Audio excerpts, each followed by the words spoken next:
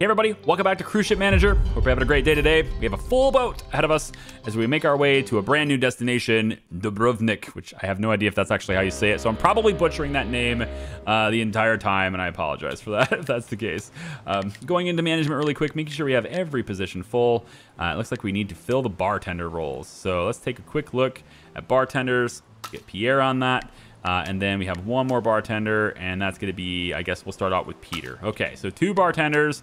We're ready to rock and roll. We have that 1 extra person. We're going really light on crew. Trying my best to make as much money as I can in our Cruise Ship Manager hard mode. Oh, that's something to tell the kids. Hey, do you guys remember the time when I got hard mode done in Cruise Ship Manager? Hey, you know, this game's indie games, right? I try to show indie games as much as I can because, you know, independent developers, they got it hard. Right? I don't know what it's like to be an independent developer, but I'm pretty sure it's more difficult than being a big studio, right? So I want to show them as much love as I can. So when they make something that people like, you know, I want to, you know, give credit where credit's due.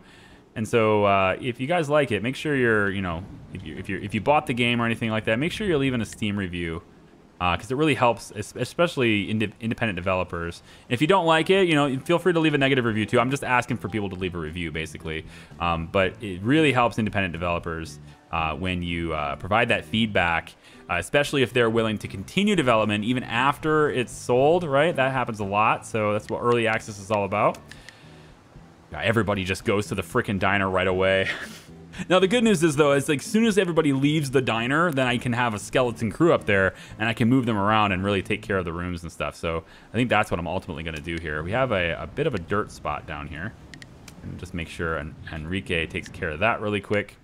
And obviously, we need to check all the rooms. I think there was one in here that just, it needed work already. I think it's this one here. Yeah, this one here needs it too. A little bit of a fix, but we'll have plenty of people to do that as soon as everybody's done eating. Because everybody decided to come to the diner all at once. So that's no good. I think we pretty much covered it though. Looks like we only have 1 person waiting now and everybody's basically done eating. Now they can come down and get drinks, which is where the skeleton crew was needed before. So now everybody's going to come down and get drinks. So now what I want to do, since everybody's kind of been served already, we're going to unassign you 2. Give you a break. Or so unassign, let's say 2 of you. How about we unassign you 2? We'll get you guys unassigned so that you can kind of rest those skills.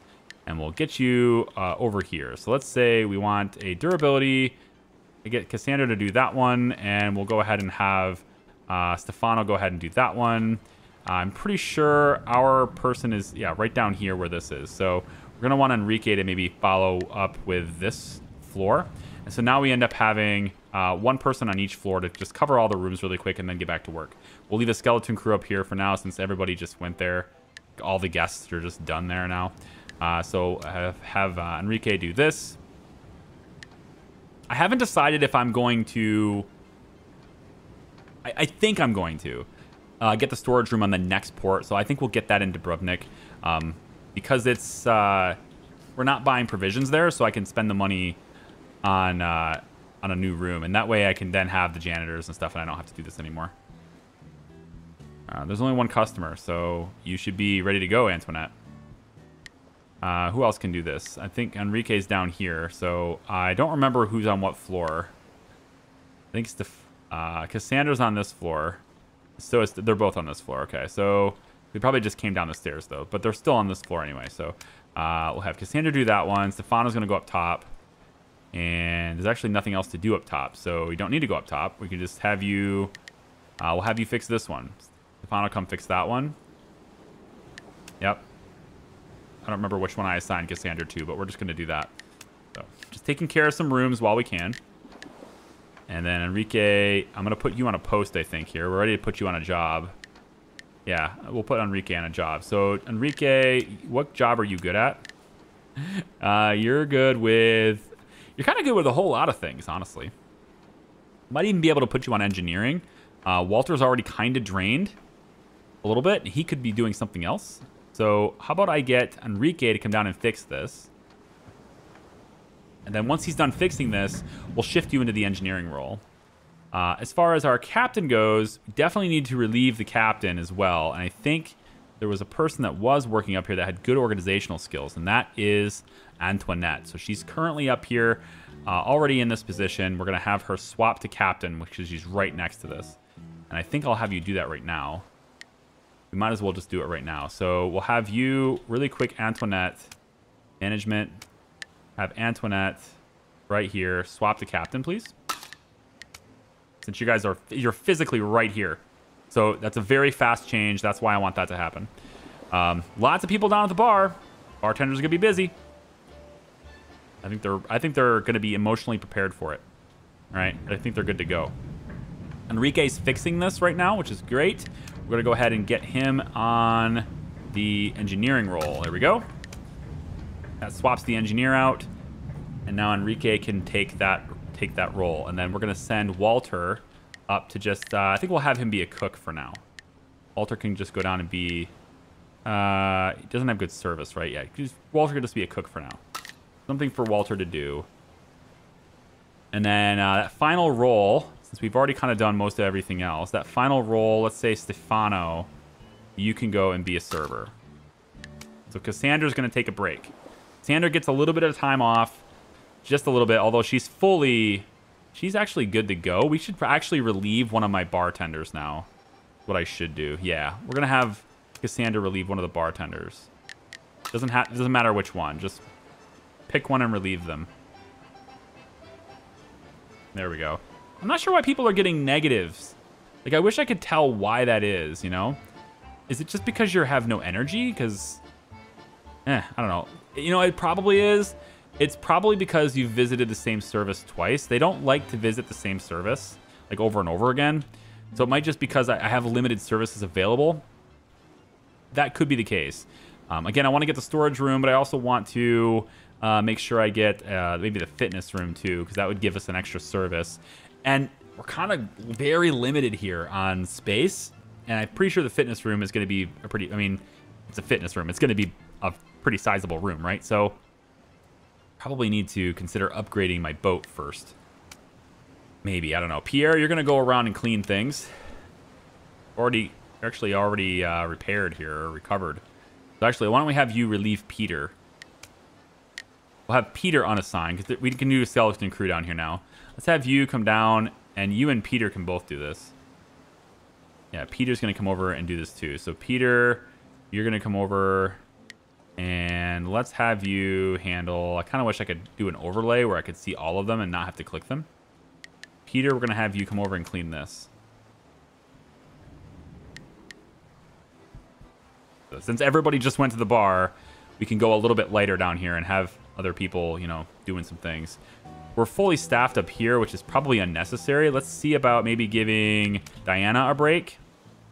Seems like a good idea. She's yellow, so... give her a little bit of a break. Again, send her around to clean various rooms. And, you know, that's part of her break is just being able to go over and clean. It's not really a break per se. It's more like you just can relax your brain and not have to do that job anymore. So Pierre is already standing here. So we're going to say Pierre does the fixing on that. There's an awful lot of this, isn't there? Cleaning micromanagement, right? So we have to... I think there's room for improvement on that experience, to be honest. Have Pierre come back over. We're going to have you do this room now. And then we just have, like, every room. We just want to touch it really quick and make sure we're good here. Seeing this place getting a little bit more busy. Yeah, bar's getting busy. Let's maybe get somebody down there. We'll have... okay, Pierre's pretty much ready to go. We'll have you come down for a bartender now.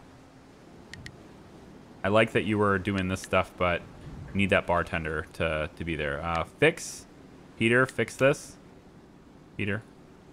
I don't like the fact that it's fix and clean. I wish it was just attend to this, you know? Like, the separation of these roles creates 2 clicks in a task that's already, like, not fun to click, right? You don't want to have 2 clicks or have to deal with 2 clicks. Also, I think Diana needs to come up and do this now, too. I'm going to turn her around and have her come up here. But we need to get you down to the bar. Looks like it's going to get busy. Probably people will get hungry again, I would think. So being prepared to have somebody else go back to the kitchen would be a good idea too. We're good on our captain for the remainder of the cruise. We're good on our engineering for the remainder of the cruise. Although getting Walter back here would save us fuel. So we can maybe look at getting Walter back to that. I think so. Yeah, we're going to get Walter back to this. I can't have him fix this, unfortunately. Which would have been really great if I could have had them fix that. Because then if I could just say, hey, fix it anyway, then he's already in the room to swap, which is what I wanted to do here. So I can't really do that well. See a breakdown of these different rooms. I decided to click the little cogs. See a breakdown of this. So this current engine setting is currently using 2 per second for this room, maybe.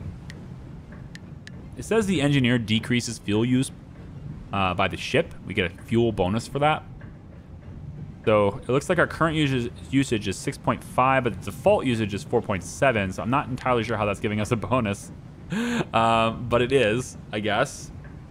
Yeah. I guess maybe it's because we have a lot more people. There's a lot more rooms. The more things you add to the ship, the heavier it is, and then the more fuel it uses. That's I would guess that's probably what's going on here. I don't know that, but I would guess that's probably what's going on here. All right, we have a fire, and that fire is up here. So we have people available here to deal with this right away. Right, they're standing right here, so I would hope they would just do it. But in case they don't, I'm going to tell Stefano to go ahead and do that. Which she's, yep, there you go. Somebody kick into action, please. All right, let's just make sure we fully staff everything for the remainder of the trip. We'll just put you down there. And then Peter is our extra guy who's got okay organizational skills too, and good engineering skills. Peter would make a good captain, honestly. But I'm not going to swap the captain for this trip. We'll put captain on. We'll put Peter on the captain on the way back if we can. Peter will just hang out, I guess. I don't think it's super vital. I mean, maybe we could have you switch to the pub. Yeah, we could maybe put you in the pub. I don't know. I think they're good the way they are, though. There's not that much cruise left, so yeah, we're all right. Peter can just chill. Unless there's a room that like really needs it bad, I guess we could just send you there, but it doesn't really... I don't think it really matters for the duration of this. 20% more to go, so... We didn't hit our goal for happiness, though. It's really strange that the happiness goal is only 2 stars. Like, that's a very strange thing, because I've catered to everyone's needs here. We're still getting people, you know, being unhappy.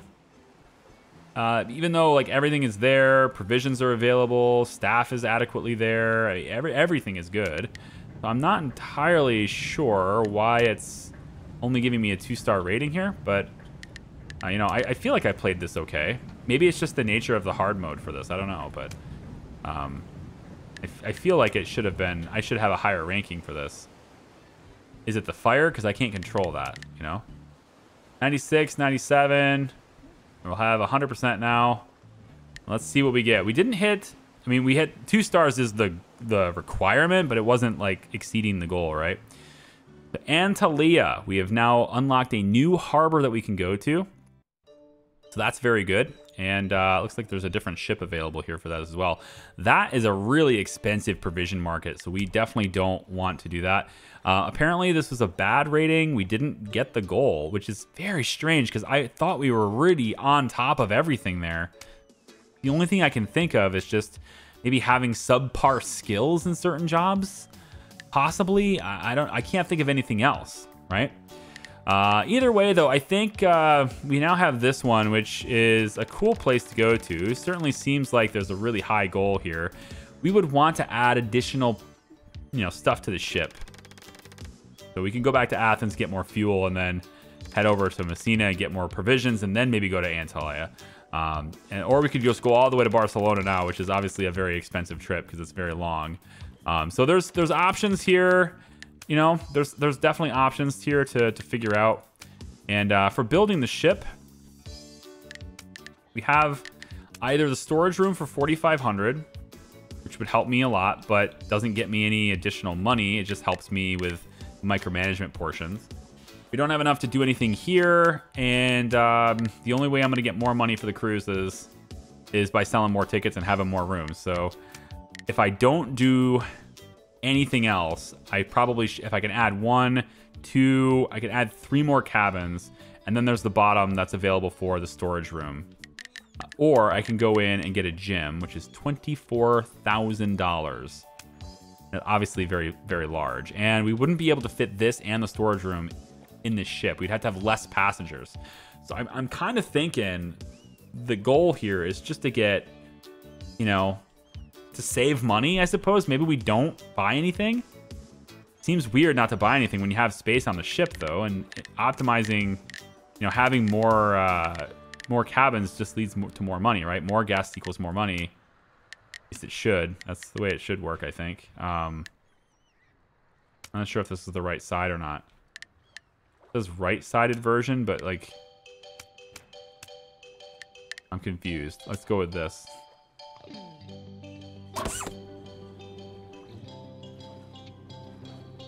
Well, that's certainly different, isn't it? That's a different room.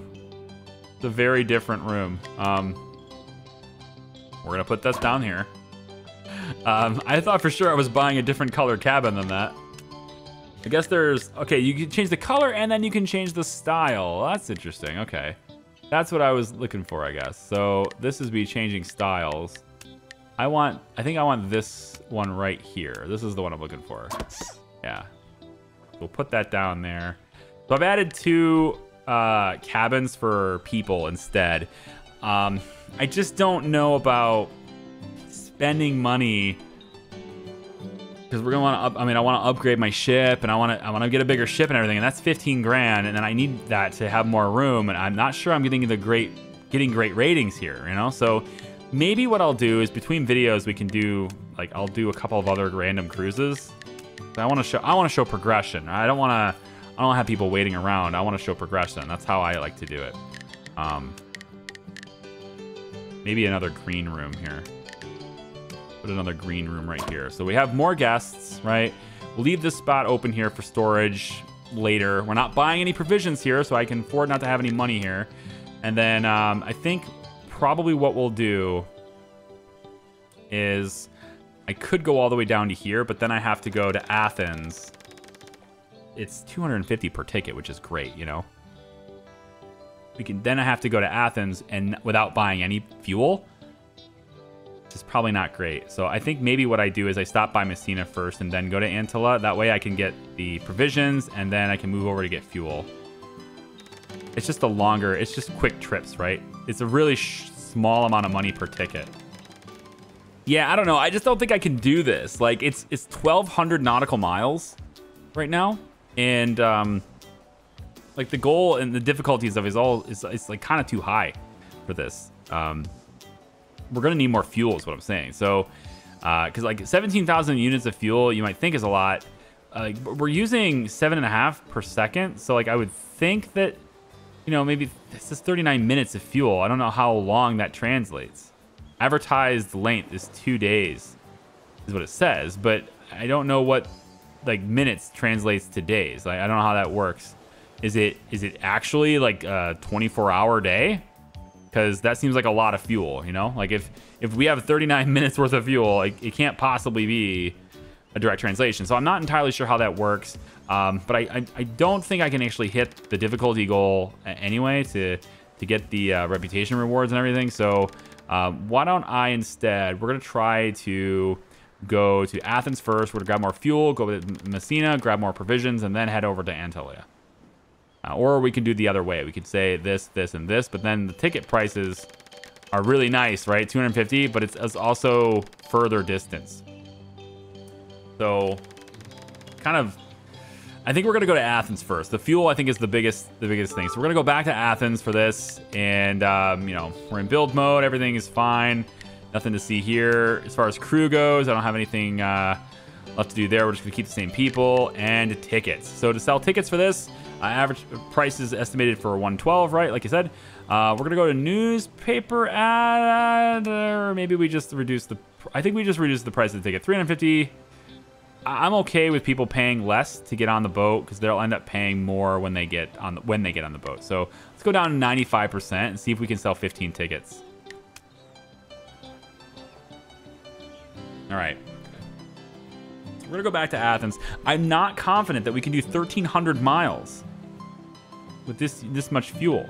I'd like to see like how how that translates to how this distance translates to the actual cruise distance, right? So I could tell ahead of time whether or not I have enough fuel to reach that destination. So let's just see, right? Let's just see how this works. From Dubrovnik back to Athens, we'll see what the nautical miles that we travel and how much fuel we use in that amount of time. And that way we might be able to do some stuff in our head there too, huh? Room repairs, room cleaning, it doesn't really cost anything, so we could just have all that happen for us and pay a price for it, or we can do it ourselves later, which is what I plan to do. We're gonna save 1,900 bucks, which sounds pretty good. So we can hopefully, by saving that 1,900 bucks or 1,980, almost 2,000 bucks, I can hopefully purchase another service. I think maybe I'll keep the storage room off of this, to be honest. So I think I'm doing okay, and having people, you know, move around the boat and everything. I think we're doing okay there. Looks like Peter is my spare dude. So Peter, I want you to go fix this. Peter, go fix this bed. Apparently that port didn't offer that as a service, right? We see how fast the fuel gets used. Like if I go, like, say 4 times speed, all right, 7.2 per second with all these, you know, oh my God, everybody's in the diner. Look at everybody in the diner at the same time. Now, why does that person get a -5? It's because they've waited a quarter of this wait time. So if they reach that point, it seems like that triggers them somehow. But this person isn't mad. Not yet. Not yet. This person here, are you gonna get mad at me? No, you're served. No, okay, you just got a negative emotion after being served. You just got served food. I don't know how to offset that. I feel like, you know, like we have maximum staff in the room. The only thing I think of is just having better staff, right? Have better people for service, and that's the only thing I can do. So I think a lot of these other locations that require us to maybe have, oh, hang on, Peter, go fix this. These other locations that require a lot of happiness goals. Hello. This person here wants me to bring her toilet paper. Peter's gonna have to do that too. I think we'll do that first because that's likely to have a bigger impact on happiness, you know, than a dirty floor is not having toilet paper. I feel like that's gonna have a much bigger impact on a person's happiness. Yep, and then Peter can come back and clean this dirt. Actually, you know what? There's really not a whole lot to do down here at the moment, so I'm gonna have Cassandra go and do it instead. Cassandra, come over and clean this dirt.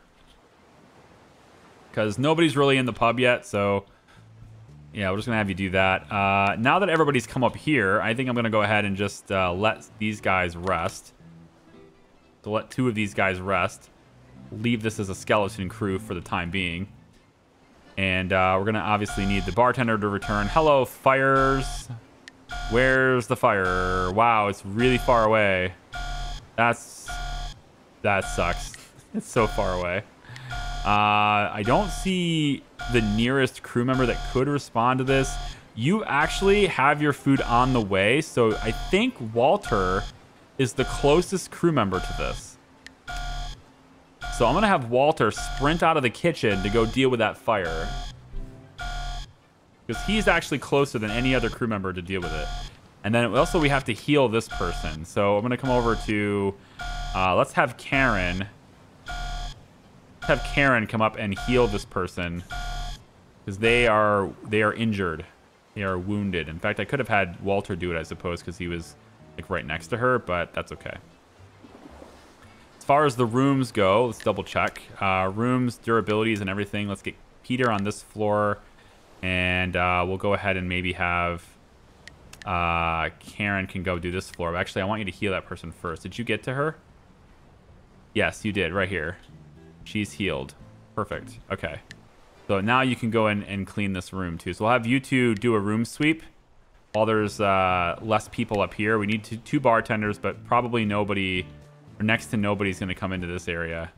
So we can go, you know, like I said, skeleton crew for a little bit there. Who are you? Karen is down on this floor. So Karen goes here. That means Peter should be Peter should be either on the bottom or the top. Where is he going to be? I think Peter's going to be down here. Diana is also available as well. But Peter down here, Diana can be the top. Diana, come over, and you're going to be in the top. All right. So that's how I'm going to organize my cleaning crews for these rooms for a second. All right, so I just have to basically look and see where each of them are and assign them. So let me just do all this. I know it's busy work that's really not captivating content at all, so I'll be right back.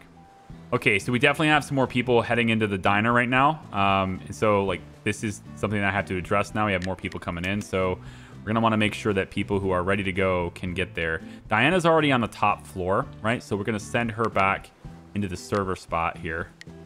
Yeah, well, there's better service as Karen, I guess. So, but I kind of want to maybe swap.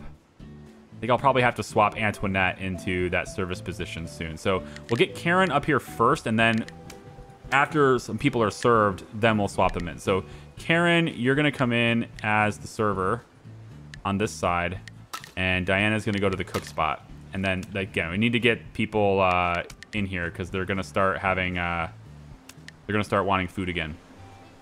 Down here, I do need to swap you guys too. If I take a look at my engineers, Enrique at the moment, I'm going to have Walter, and he's in the kitchen at the moment.